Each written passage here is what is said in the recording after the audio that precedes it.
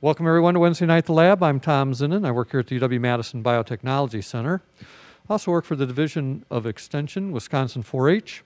And on behalf of those folks and our other co-organizers, PBS Wisconsin, the Wisconsin Alumni Association, and the UW-Madison Science Alliance, thanks again for coming to Wednesday Night at the Lab. We do this every Wednesday night, 50 times a year.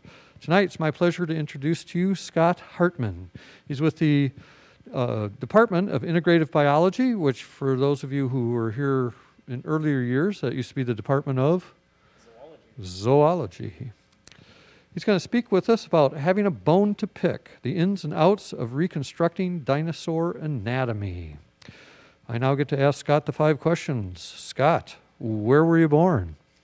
I was born actually in Menominee Falls, Wisconsin at an early age. Nice, at an early age. And where did you go to high school at a later age? I went to high school at Lynbrook High, which was in the Bay Area of California, so I somewhere in there migrated quite a bit. Wow, Lynbrook. I haven't heard of that. Yeah. Lynbrook, thank you. And then where'd you go for your undergraduate degree, and what did you study? I went to the University of Wyoming, the university, because there's only one of them in Wyoming, in Laramie, and I got my degree in zoology. Thank you. And then where'd you go for your advanced degrees, and what did you study? So I attended the Department of Geosciences right here because I can apparently only go to schools called UW. Studied paleobiology and paleontology there. Good. And when did you finish your PhD? I want to say summer 2021, but since time has lost all meaning the last couple of years, it could have been 2020. Our speaker for tonight, ladies and gentlemen.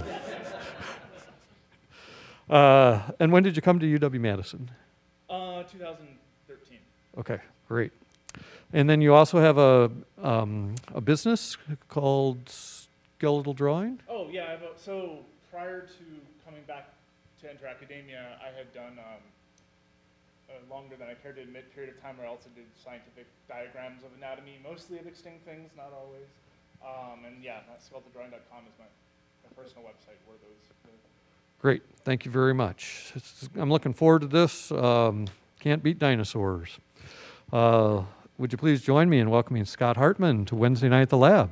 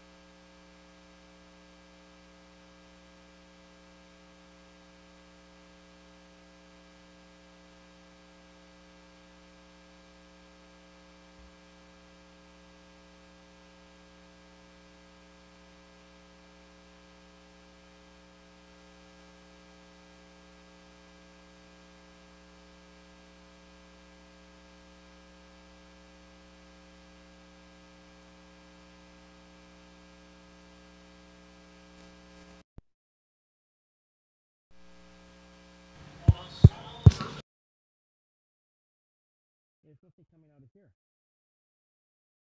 There's nothing coming out of here.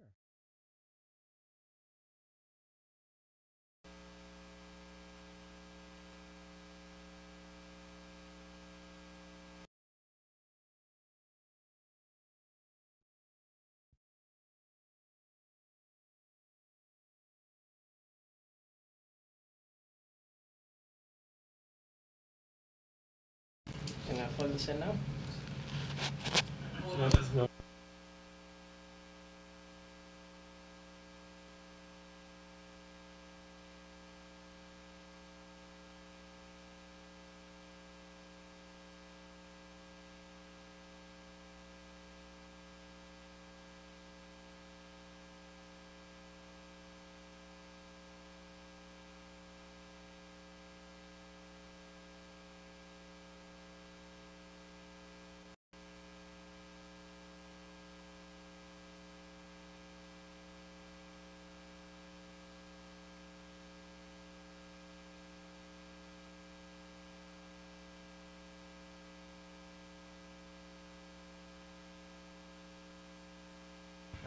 Okay.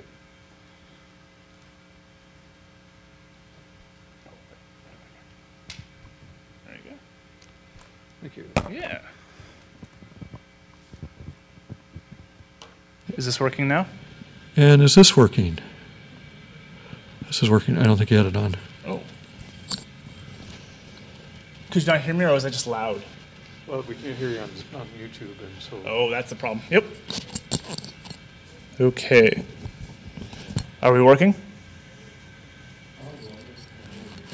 Why don't you keep going and I'll check. Thank you. Okay. Let's do it. All right, so basically what I settled upon then, as I was saying, was neck length and gigantism, because it turns out, while the question about being gigantic, I feel like is obvious and intuitive. How on earth could animals the size of whales exist on land where the water doesn't support them? But also, I would suggest to you the neck length there is itself almost as impressive physiologically once you realize what the barriers are to it, why other animals don't go the sauropod route with long necks. So I should note, in full disclosure, not all sauropods have crazy long necks like this. Some of them have necks that are only like 12 or 13 feet long. They're still quite a bit larger than in giraffes, but you know, they didn't have to be long-necked. On the other hand, the sheer length of the necks and the frequency of them exceed any other terrestrial animals and deserves an explanation anatomically and or physiologically as to what is going on, and if it's good, why weren't other things doing it? Why aren't they really now? To put this in perspective, here is, to scale, some representative sauropod necks from fairly common lengths to the longest known cervical series on Supersaurus here. Yes, that's a real name. No, I didn't name it. The same gentleman who named this also named another one Ultrasaurus. Latin was presumably not his first language. I'm just happy there wasn't like a third one that could be named really Bigosaurus. But anyways, and on the left we have kind of the longest exemplars of necks from all the other things. Giraffes, of course, with her adorably puny little necks here. This is an extinct rhinoceros, which also had a relatively long neck, but again, it's just a different, scale altogether that we're talking about. But, as I hinted at, I'm less interested maybe in why they have long necks. Long necks are obviously useful. You can reach foodstuffs you could not otherwise. Maybe the better question is, why don't other things have such long necks? And we need to know that so that you can understand what the big deal is about how they got away with it. And believe it or not, to answer that, we have to start with your lungs and your trachea, because that turns out to be really key. So if we zoom in on this really nice graphic here, you'll notice you can see the air going into the lungs, sitting around, using up oxygen, going back out. What it's not showing, because it's trying to focus you on the travel, is that there is, of course, oxygen in that trachea and mouth still. Otherwise, you'd create a vacuum and it would collapse, and that or just be harder to pull the air in, and that would be bad. Why is that an issue? Well, all the air in those lungs can diffuse around, right? And that dead air space is air that you can't access then to a large degree. And you're like, but sure you can. You just diffuse in there. You just said it all diffuses around. And I did say that. The problem is that since your first breath of air, which you all took quite a while ago now, you can't breathe it all out. When you expel your air, that is, you've taken as much oxygen out of that air as you can diffuse across the blood membrane into your bloodstream, you can't get all the air out of your lungs, no matter how much you're like,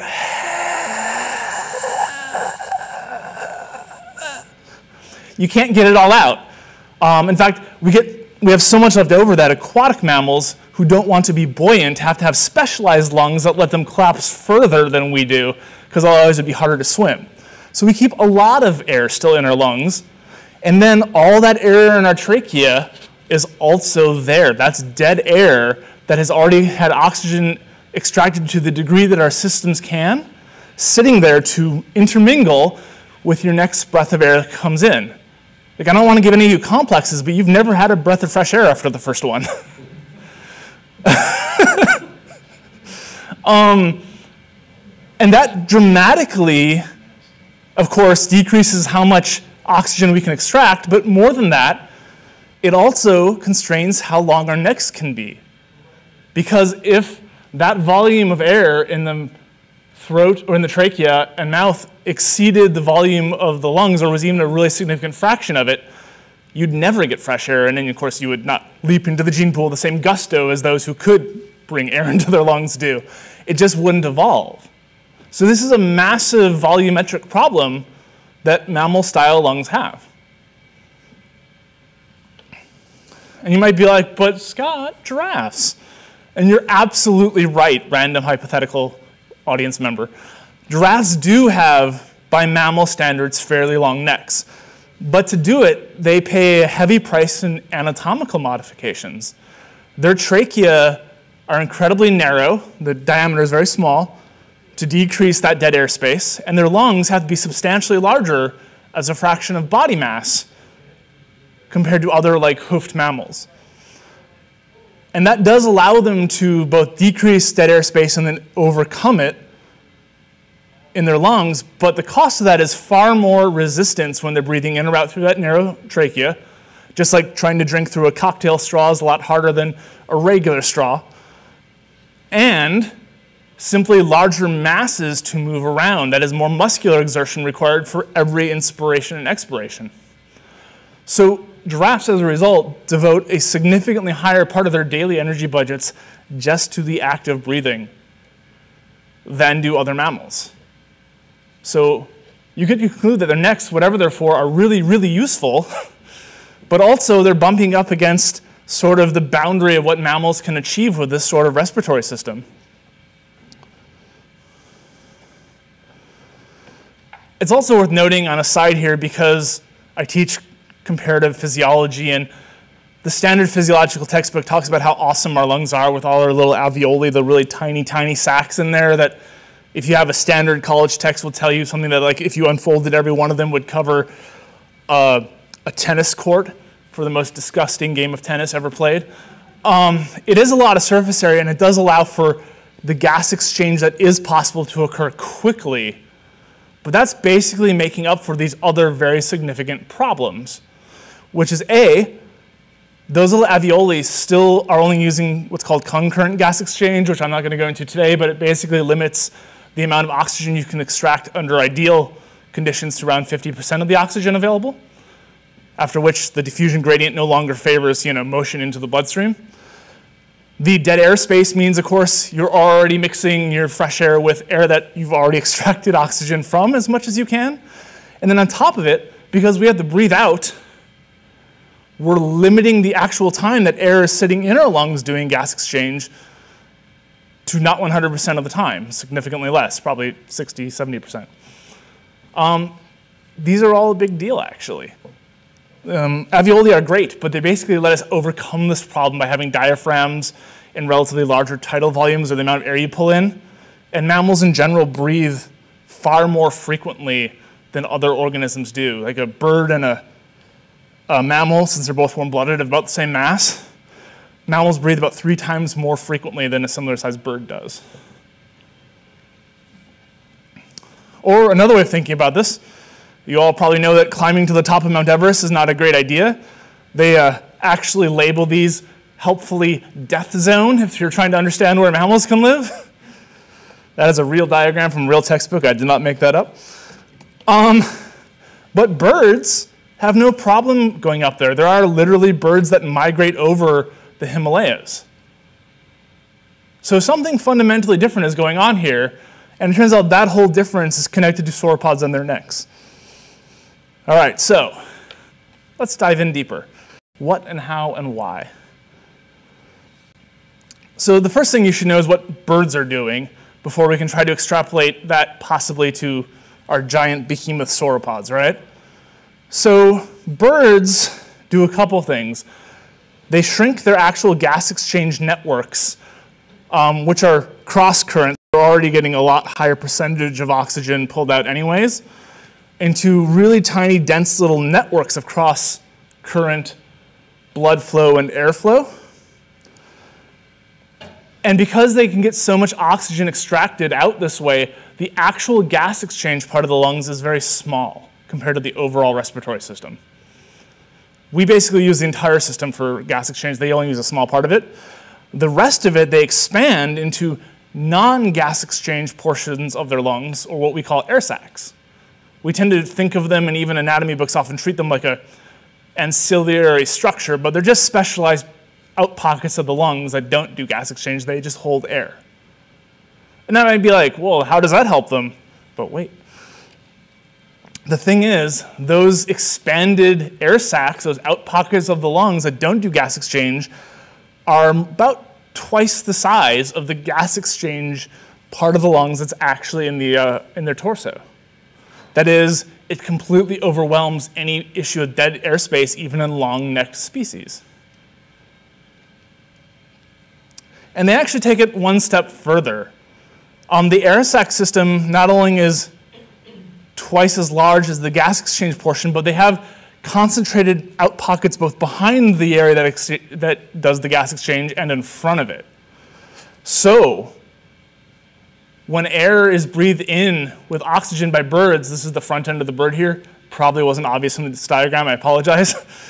It flows past and around the gas exchange part of the lungs to air sacs in the back part of the bird. And then it starts to move forward to do gas exchange, eventually collecting in the anterior or front part of the air sac system before it's breathed out again.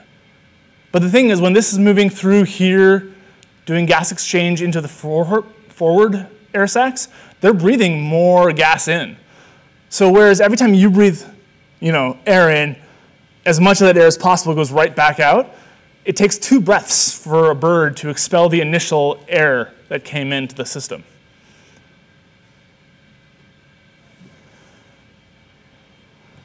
Now, this totally overwhelms dead airspace, so they can have nice long necks, not a problem.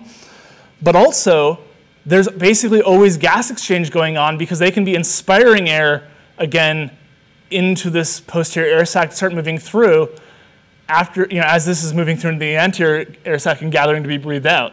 So they've dramatically minimized the downtime of their lungs as well.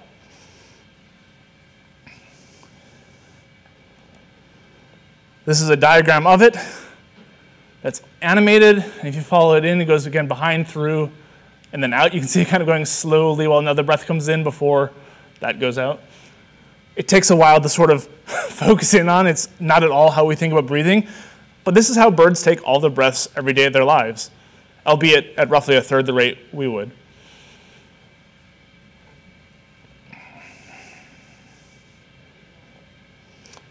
And if you think about it, this actually explains a bunch of things. Of course, the whole birds can fly over the Himalayas and you cannot part. But also, mammal anatomy is almost always congruent with this fact. Most mammals have gone for short-necked, relatively large-headed configurations compared to birds because we have to. We don't have lungs that can make this easily possible, and when we try it, a la giraffes, we pay a strong energetic price for it.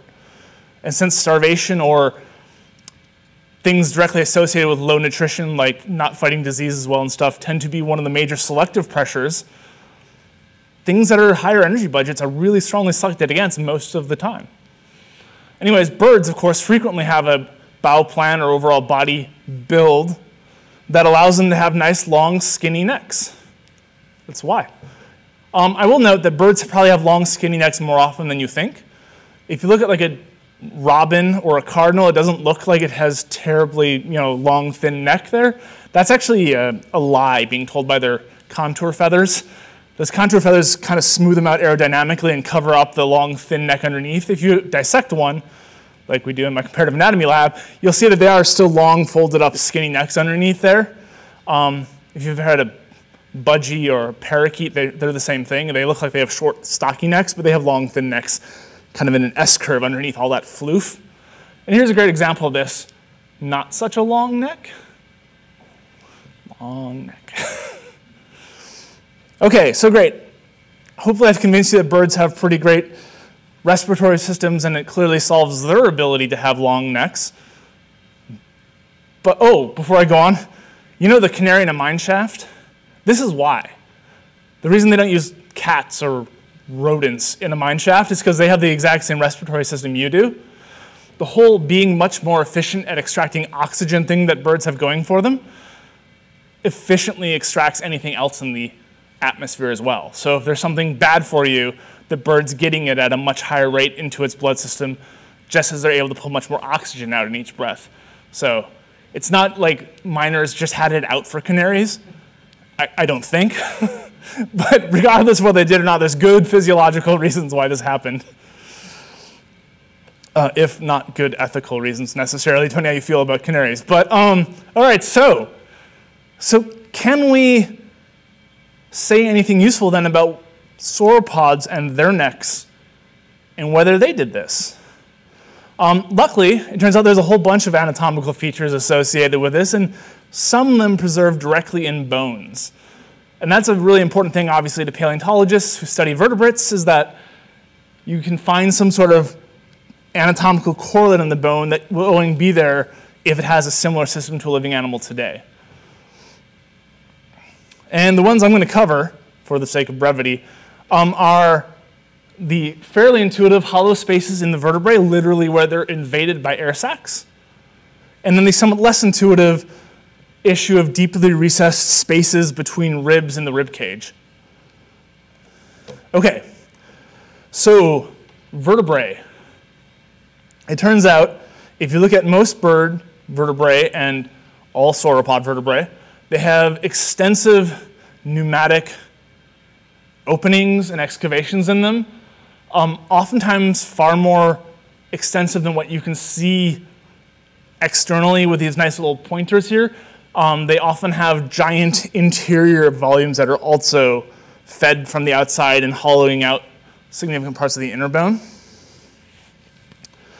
And there are several lines of evidence as to why this matches the bird situation, but I'm just going to leave you for now with they match the shape and morphology, and importantly, the distribution. I've told you that birds, it's important for their two-step breathing to have like a kind of hind air sac system and a fore air sac system.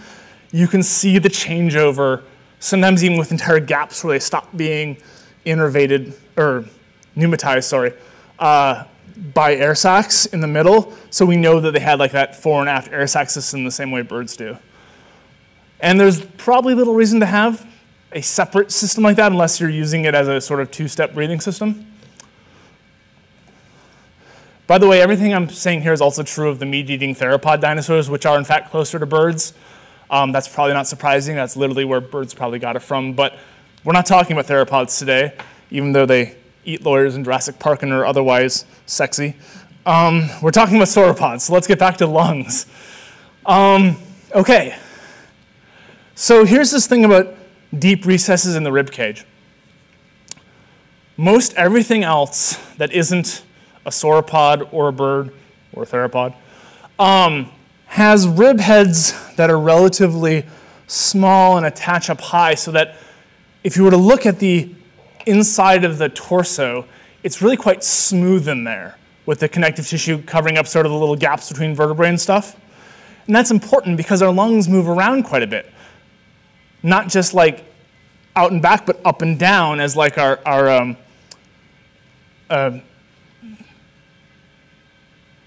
I had a total brain freeze, sorry. As your diaphragm continues to like allow your lungs to expand, they move in there, and they need that ability to squish around, so the smoothness of the interior of an animal is important. And you can see this in mammals, lizards, crocodilians, all the things that have not two-part air sac-based lungs do this.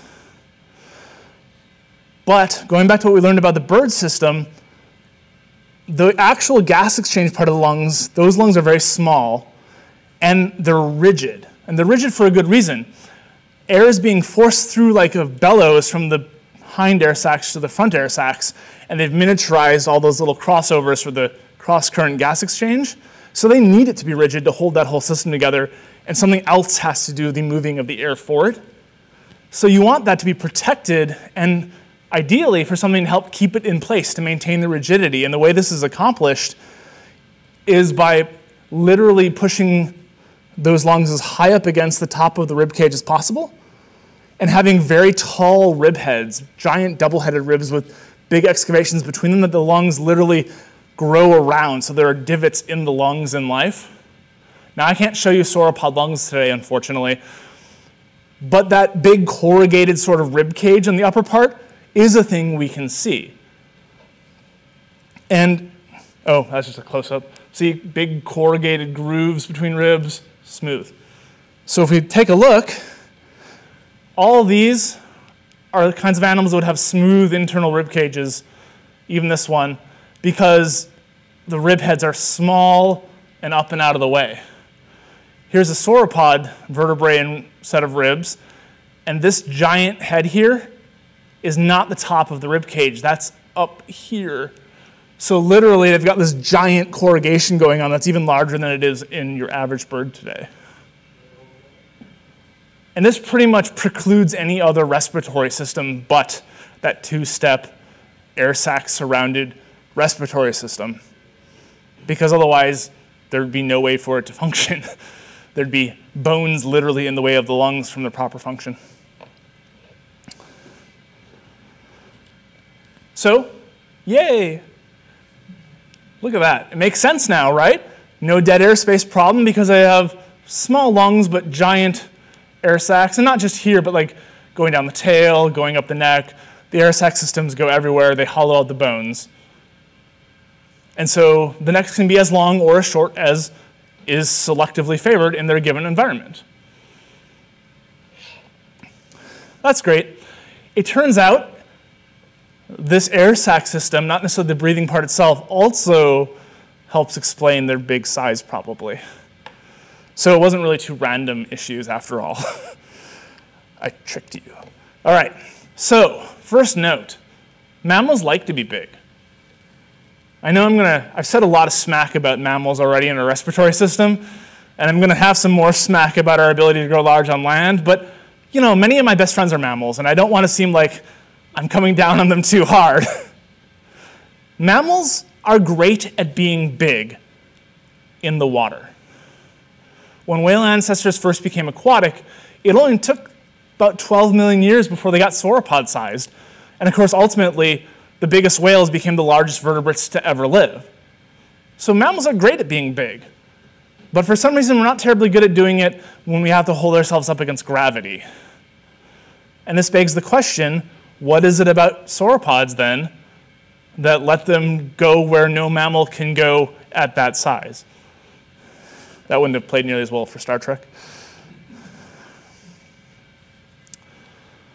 Okay, so here are the 4 features we're going to look at that are related to this. And I would say you can also make some growth and life history arguments, and you can make some ecology arguments, but we're not going to make those today because I do eventually have to wrap this up.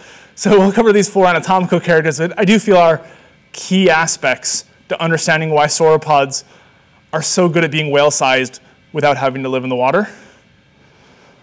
One is, in fact, the air sacs, or not the air sacs, but the hollow bones themselves. I'll explain in a sec.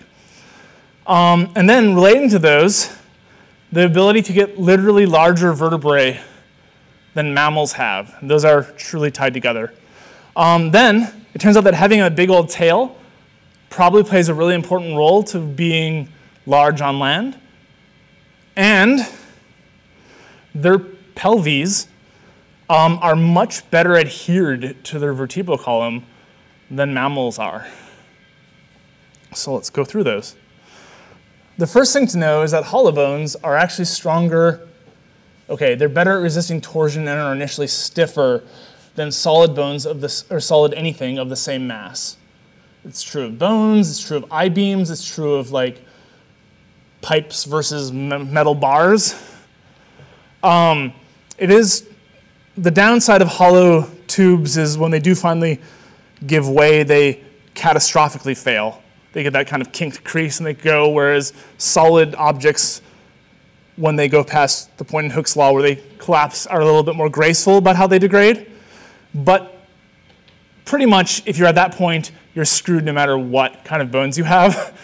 So the advantage of having hollowed out tube shapes or other complex hollowed out shapes in your vertebrae is the initial resistance of torsion and strain prior to failure is much, much higher. They're just naturally stiffer. Of course, you can't really hollow out a bone if you don't have something to put in there, right? But there's another aspect to this story, which is going to feel counterintuitive, especially, has anyone taken an ornithology class? Okay, cool, so you're going to be with me on this. I won't have to like deprogram you. All right, so here's the thing that is very weird. I have two plots for you here, looking at the PDF was old and scanned, I'm sorry. We're looking at skeletal mass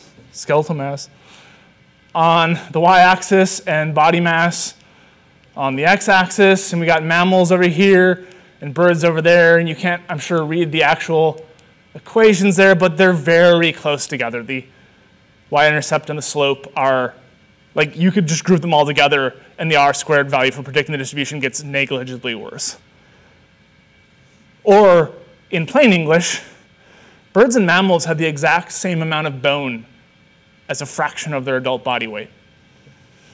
The reason I made the ornithology crack is everyone says that birds' bones are lighter than mammals, right? They have hollow bones, they're lighter. And that turns out to be completely wrong. If you take a 20-kilogram bustard, some other large bird, 20-kilogram, I don't know, dog that died of natural causes, and you weigh them and then you deflesh them and go through all things, and you weigh the skeletons, they will weigh within a couple of percentage points of one another. Why should this be? This is also true, by the way, of lizards. It becomes less true when you go down to amphibians, and there's like no correlation when you get to fish. So what's going on? Bone during development is by far the most expensive tissue to grow. Not to maintain, but to grow initially, like in utero, in ovo, when you're developing. Especially because much of it has to go through a cartilage precursor stage before then mobilizing minerals to interlay in a composite with protein. It's expensive. And it turns out you probably only can devote so much of your metabolic energy to it. And so animals basically make that much use of the bones that they can grow. And of course, you're on a pretty fixed income when you're in an egg or in utero growing. You can't do a whole lot to go gather more food if you want to. And so once we got to true egg laying and then later on live birth, again, but through the whole view of tetrapods, this pattern has strong, deep developmental regulation. You can't cheat how much bone you get to use, even though it might be really useful to do so. So here's the thing. Birds and also sauropods can cheat it. They can't grow more bone, but by having hollow bones, they literally get bigger skeletons using the same amount of bone tissue. Right? Think of a solid pipe. If you're going to make a pipe of the same length and make it hollow, it has to get wider to allow the hollowness to be on the inside. So they're literally getting bigger skeletons with better leverage for muscles and everything else without cheating the how much bone can I grow up with rule that seems to affect all tetrapods on land. And you can actually see this. This is a relatively scrawny little sauropod that comes out at about the same mass as an Asian elephant, so it made a good comparison, even though, like I said, it's relatively small in terms of bone size, but they're more massive.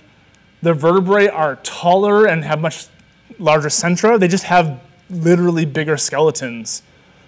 And of course, the elephant's making it worse by throwing a whole bunch into its head, which is wasteful from a I want to have a big skeleton point of view, but really great for a I want to have a big brain and protected point of view. You know, it's trade-offs.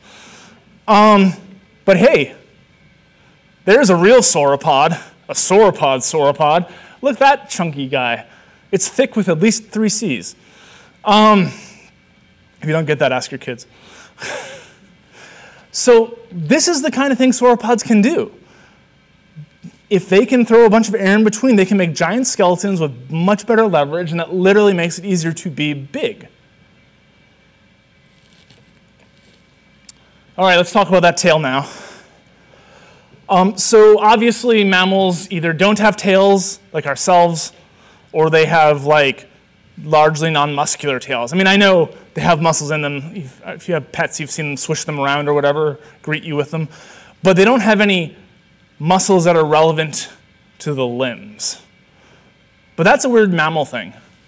The primitive condition, which dinosaurs all retained up until birds, who, fly, is to have these giant muscles, the caudifemoralis longus muscles. There will be a quiz later. And their sole job is to retract the hind leg by inserting on the femur there. Now, if this seems counterintuitive to you, here's a little fun thought experiment. What is the biggest, you can just think in your head, what is the biggest muscle in your arm? Or your biggest arm muscle, I should say, to be more accurate here. And the answer is the pectoralis complex, which is not on your arm. That's actually why it can get so large. It spreads across your chest. It has this whole other origin, right? And that gives our arms a lot more muscle that can act on it than just what you could fit into the tubes of our arms otherwise. The caudifemoralis, these big muscles here, they're the pectoral muscles times 10 of dinosaur hind limbs. This is literally the biggest muscle in most non-bird dinosaurs' bodies. It's also, if you've ever eaten gator at like a Louisiana-themed restaurant, what you're eating. They cut them up into little medallions, and they're pretty tasty, if a little chewy. That is a thing we don't have. So we compensate by having gluteal muscles. Causes us to be the butt of jokes. If you're small enough to not need the support, we compensate by doing lots of hyperextension and contraction of the back itself, like a cheetah if you've ever seen it run, or even if you have a cat. Dogs don't do it as much, but the opening and closing of the back as they run to help literally make the legs go further and come together faster. We have to find all these sort of ways of getting around not having a tail. At least a tail with tail contracting, or muscles for pulling them back. And not only is this a big muscle, the leverage is perfect. It's literally pulling straight back on the way it wants to go, whereas gluteal muscles have to wrap around, and the leverage is much worse. So if you want to be big, again, having leverage in your favor is usually a good way to go. All right, and as long as we're at the back end of the animals, let's also look at the sacrum. The sacrum is the vertebrae that literally attach the pelvis and anchor it to the rest of the vertebral column. In most mammals and dinosaurs, they actually fuse together, and sometimes in older animals would also literally fuse to the upper hip bone or the ilium, creating a nice solid joint. Mammals have 3-ish vertebrae, but sauropods have 5+, and other dinosaurs like that Triceratops have like a dozen or more. Let me help you visualize this. Here's an extinct elephant seen from the end you don't want to be standing on for too long. This is a tail coming down here. Those are the iliac muscles. This is a giant pelvis. It has to hold up a pretty big animal. The articular spot is like right there and right there. It's a really small percentage of that pelvis. And if you remember several slides ago, which I'm sure you probably have forgotten, when we looked at that one sauropod and that one Asian elephant reconstruction, the pelvis was already small compared to like a dinosaur pelvis. So this is a side view of a sauropod pelvis. These are all sacral bones here. If you look at them in top view, they actually expand out. They're basically fusing on from the very front of the ilium all the way to the very back. And then they're also co-ossifying all the way through. So it's just a giant hunk of bone there to take all that pressure when you walk along and you weigh 10, 15, 25, 45, 60 tons. So to recap, sauropods have bigger skeletons because they have hollow skeletons, which allow them to have literally larger bones, including larger vertebrae, which take up most of the mass. They have giant leg-based retraction muscles for their hind legs, which we've simply given up upon long before mammals came to get bigger than cat size. And they take their pelvis and anchor all that stuff, including the forces coming from that tail, to their vertebral column in a way that basically doesn't allow injury to occur nearly as easily.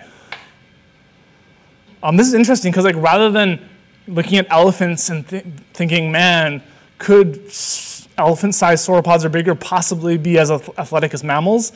The answer is not only yes, it's they're almost certainly more athletic than similarly sized elephants because they don't have all these things putting them behind the 8-ball to pull it off. Which again, I know our mammal chauvinism is taking a hit here, but that's the way it is. And it does beg one last question before I ask you if you have any other questions, which is, why are mammals so bad at this? What is it about mammals that don't allow us to do this? I mean, our respiratory system, and I don't have time to go into it now, but there is a reason for our respiratory system being the way it is. The ancestors of mammals first dominated the land before the Mesozoic at a really heightened level of atmospheric oxygen, whereas the dinosaurs took over in the early Mesozoic at a period of really low atmospheric oxygen.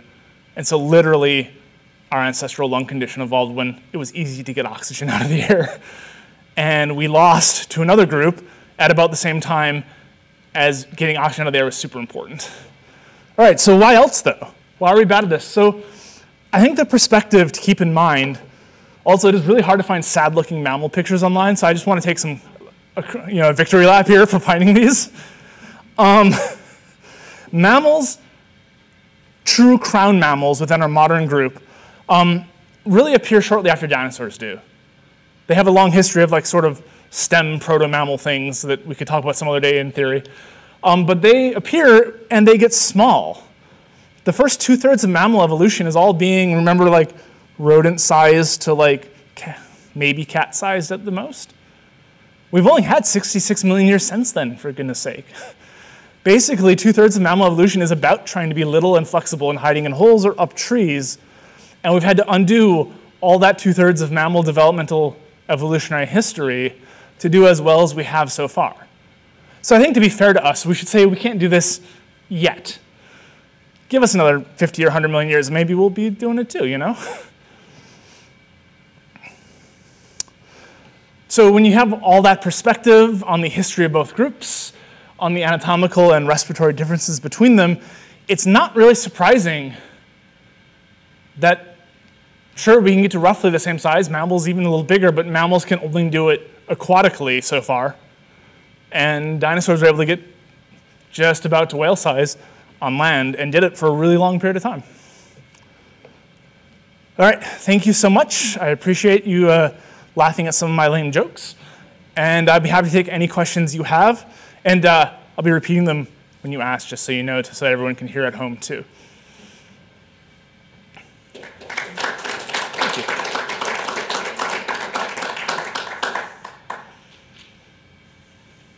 Questions?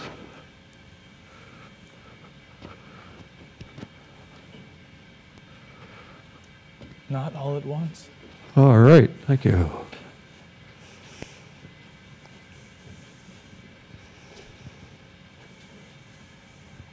Thank you for an interesting talk. I enjoyed that. About approximately what is the density difference between the mammal bones and bird bones? Okay, so that's a great question. It was about what the density is between bird bones and mammal bones.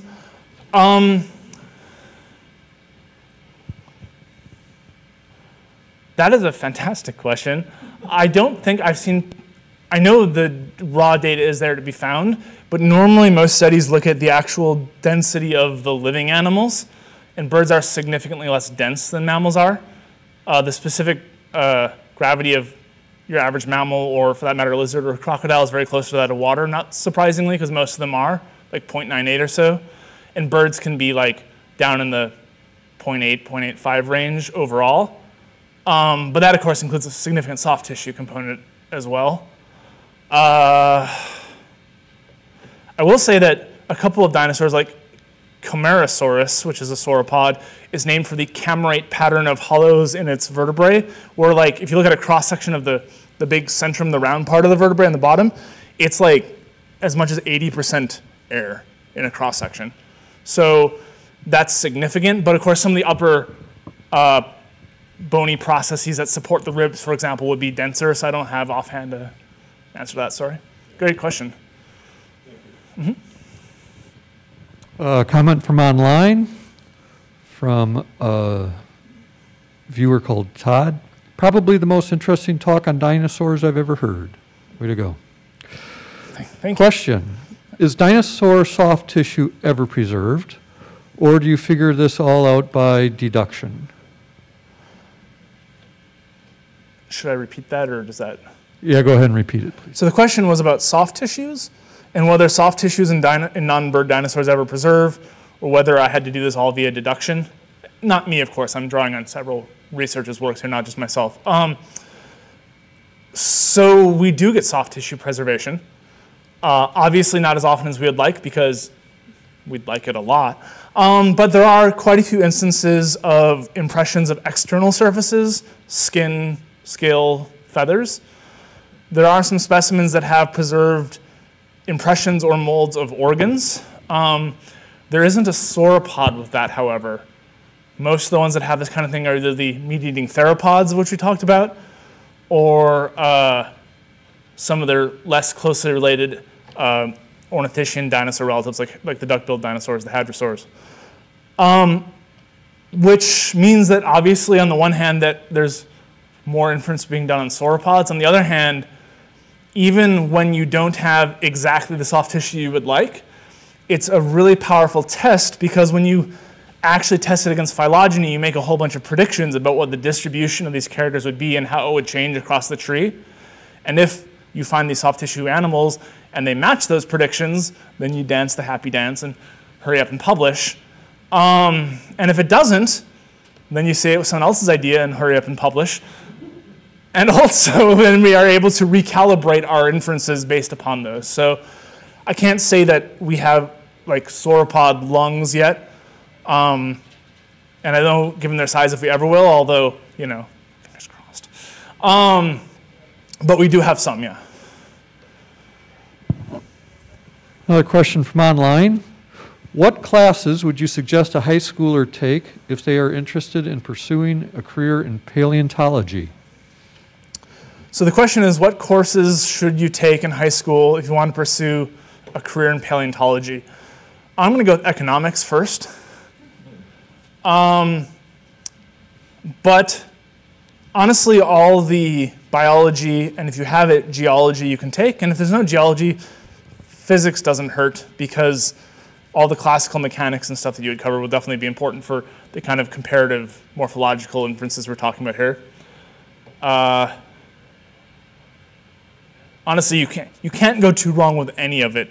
Many paleontologists work in geochemical processes to teach us interesting things. Then you'd want to take all the chemistry you could, so all the science you can. Another question online, are there other methods of organizing oxygen/carbon dioxide exchange in other vertebrates? Are there other ways of organizing oxygen exchange in other vertebrates? Okay, so that's a good question. It turns out that all vertebrates not on the mammal line, on the reptile line, that would be lizards, crocs, dinosaurs, including birds, because if reptile means anything, birds are reptiles now. Sorry, that's a different talk.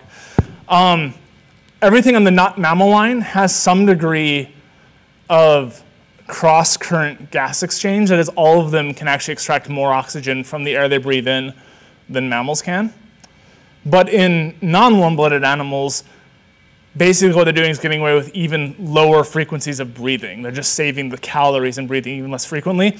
And they don't have the two-part breathing system. Instead, what they do is they specialize, like their lungs look much more like lungs with sort of giant lobes, but the gas still goes to the back and then jumps forward through each lobe, getting lower and lower, creating the kind of cross-current exchange as they go, because the blood's going the opposite direction as the air goes through the lobes. So yes, there are basically proto-versions of how birds do it. Presumably there's some ancestral condition to how mammals do it, but unfortunately the whole mammal line, except for the crowned mammals that are alive today, has lost out, and there are no more left. So, yeah. Interestingly enough, tonight on PBS there's a NOVA program called Alaskan Dinosaurs. Oh yeah. And yeah, the little blurb is, paleontologists discover that dinosaurs thrived in unlikely places such as the cold and dark Arctic Circle. And you had mentioned some about where they're found around, and then Antarctica, and then only just recently in the last couple decades, I think you said, when they started really digging around, they found them there too. Mm-hmm. But so this NOVA program is making it sound like they, like recently, maybe in the same timeline, discovered them in the Arctic Circle. But you know, if they're on all the continents, which do reach above the Arctic Circle, so can you explain what might be the difference in newly finding in Antarctica, but a NOVA program making it sound like newly finding it in the Arctic Circle as well? Sure. It sort of seemed like they should have been found there. There's a longer discussion here on sensationalism and TV programming to be had. The question is about, there's as I hear, a pretty darn good show on Arctic dinosaurs. So now we're talking about like north slopes of Alaska and stuff. Dinosaurs being found and what new secrets it tells us. The actual work done on this goes back a ways, like more than a decade. The Walking With Dinosaurs BBC movie that had like talking but otherwise pretty accurate dinosaurs in it, which I worked on, we were using what they were finding in that back in like 2012 or something like that. But remember that the pipeline in science is slow, right? Publication takes time. And one challenge with dinosaur specimens is they take an immense amount of time to both collect and then prepare before you can even start to study them for publication. So the wheels turn very slowly. When you see newspaper headings about a new dinosaur species being named today, or you see a special, the people who work in and around the field have known about that for a while. They've given presentations at conferences just like any other field and stuff like that. There's just embargoes on those. So they're not wrong. There's a lot of neat things that are being learned or confirmed by these cool new Alaskan dinosaurs. But that doesn't mean that they're found in 2020, I guess. Where would these Alaskan dinosaurs have been? What latitude would they have been at before the continents drifted down? I don't remember the exact paleolatitude. It's not quite as far north as today, but it's still well within the Arctic Circle. You're still getting like 3 months of largely dark days and stuff like that. Okay. But where you find a dinosaur fossil today does not mean that's where the latitude or longitude they were living at when they died. That's correct. That's a very good question. The question was, how does the latitude today, where you find a dinosaur, correlate with the latitude and longitude that they lived at the time? We have a name for that, paleolatitude, not surprisingly. No creativity in science naming. So basically, that's up to the people who are studying continental drift and continental placement. We're just piggybacking on their data set when we do this. But that's been done fairly effectively with people who work on paleo-megstrata, and there's a whole lot of other stuff we could go into on that. Basically, we're taking a fairly well-known sequence of where the continents were, the time period when it was at, which lets you kind of place them on the animation, if you will, and then knowing how the current position on the continent relates to where it was then, and that gives you the transformation to give you your paleo, latitude, and longitude. Yep. Question from online. First of all, great talk. And the question is, when you just have a few bones, as shown in some of your comparative illustrations, How do you estimate the total neck size? Yeah, that's a great question. So in that one, I specifically had a diagram where I was showing the biggest known animals, and there's this like apparent Murphy's law of collecting giant things that I think the bigger it is, the less likely it is to be complete.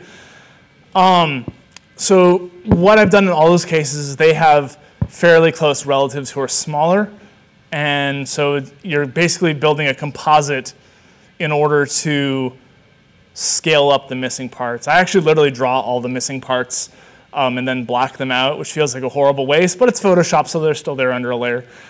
And I do that because while maybe other people are more talented and can get away with it, I find that if I don't do that, I make horrifying mistakes like of basic proportions, because like if you're like, the neck's probably this long, like I at least do not do a good job.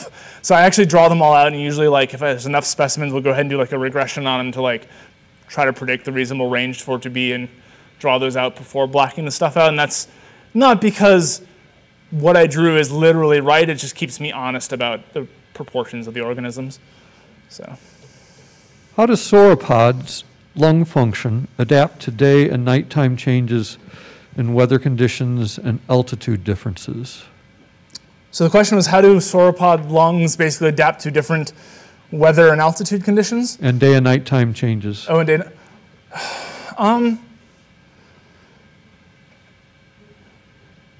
So the answer is going to be really well. Sauropods, I mean, we can't literally obviously go put like a spirometer in a sauropod's mouth and test how much air is moving through, but they have all the basic components we see in the modern living dinosaur, aka bird system.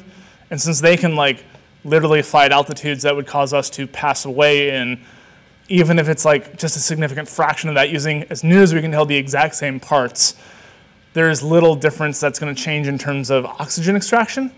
Now, one thing that's an interesting question and is an issue that needs, well, probably will be addressed further, is what it does for cooling or temperature regulation.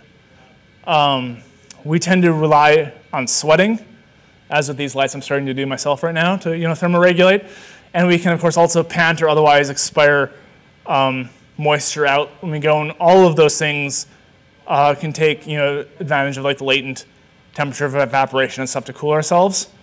Most non-mammals don't sweat, but birds today do make extensive use of evaporation via their air sac system when they breathe out to help cool themselves down.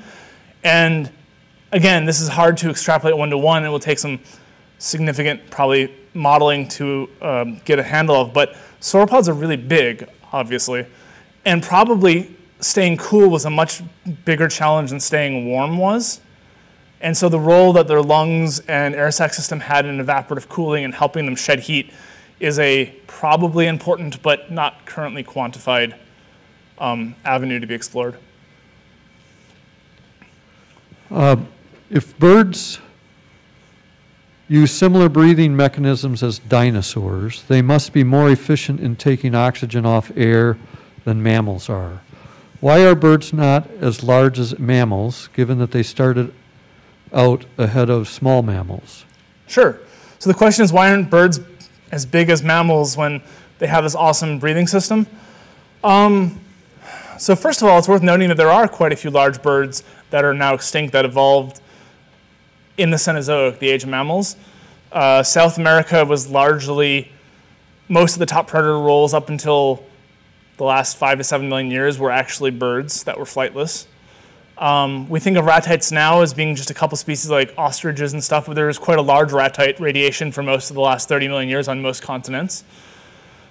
There were the giant elephant birds got up to like probably as much as 800 pounds, so there were some awfully big ground birds. Having said that, birds are very specialized, and even by the time the other dinosaurs died, they'd already lost all teeth. They had pretty much irrevocably altered their limbs to be wings and not grasping organs. So they'd really committed to flight, and flight has a very strong selective pressure on minimizing size and mass. So the odds are stacked against them.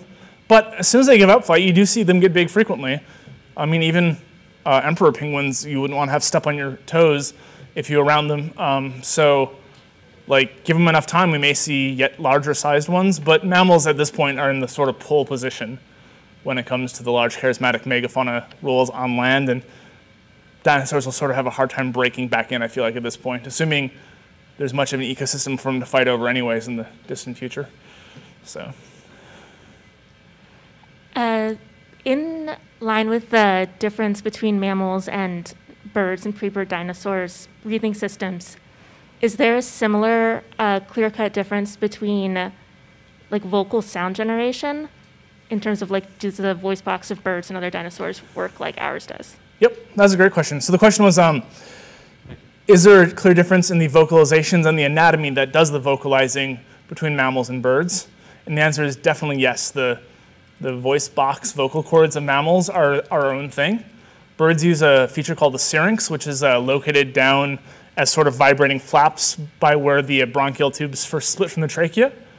And they are caused to vibrate with air passing over them there, much further down, than like our own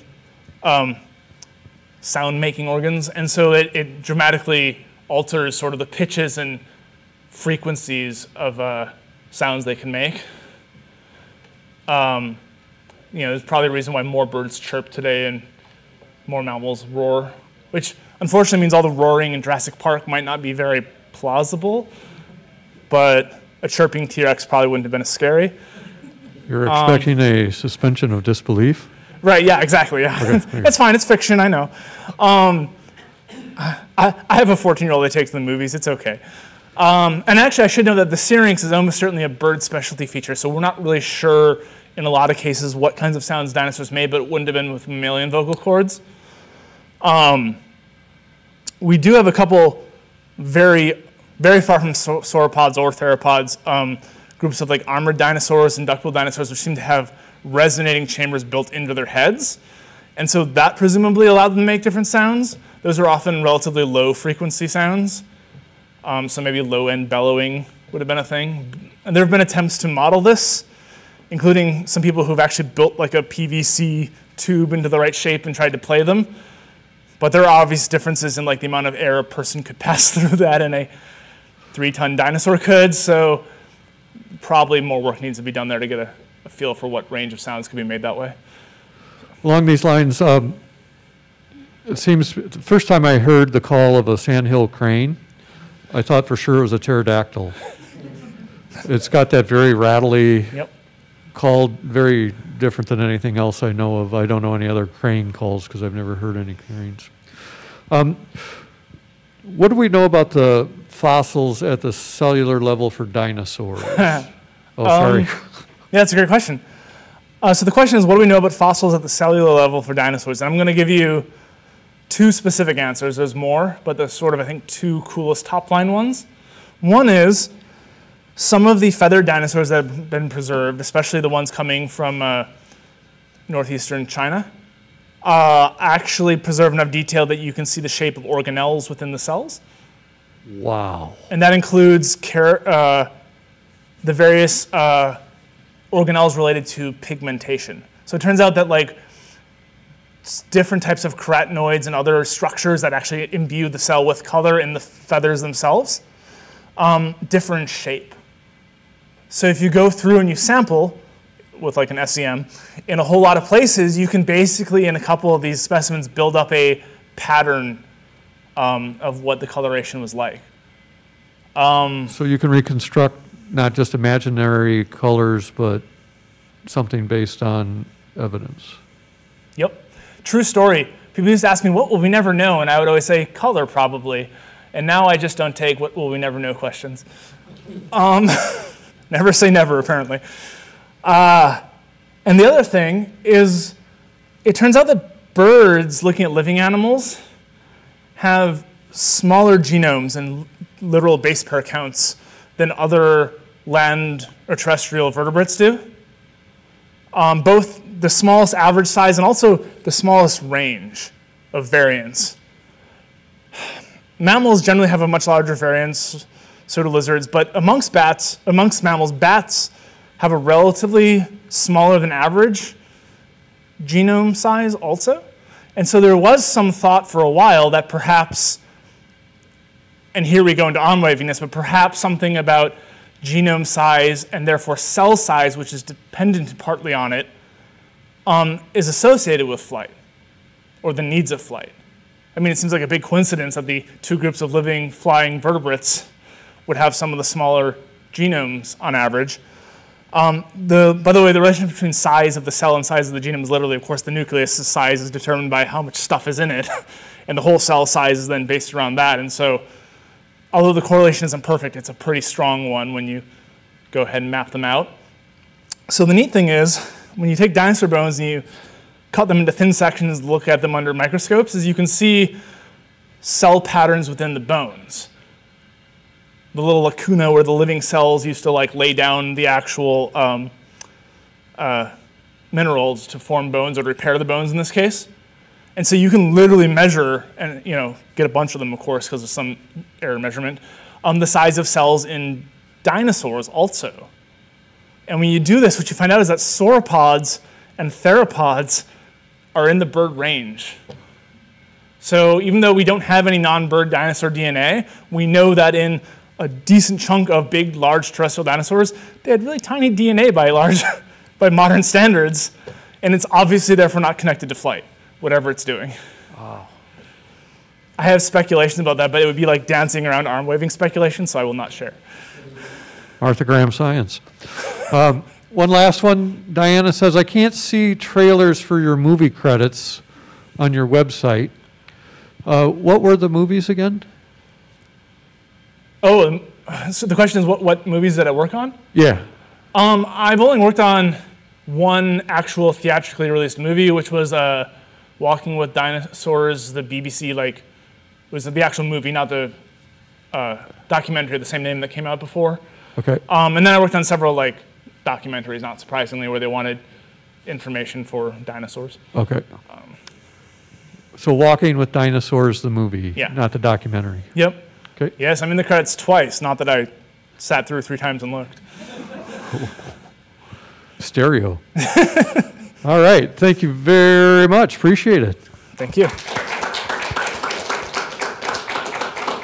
Hope to see you next week for Bruce and the road ahead with electric vehicles. Thanks for coming tonight.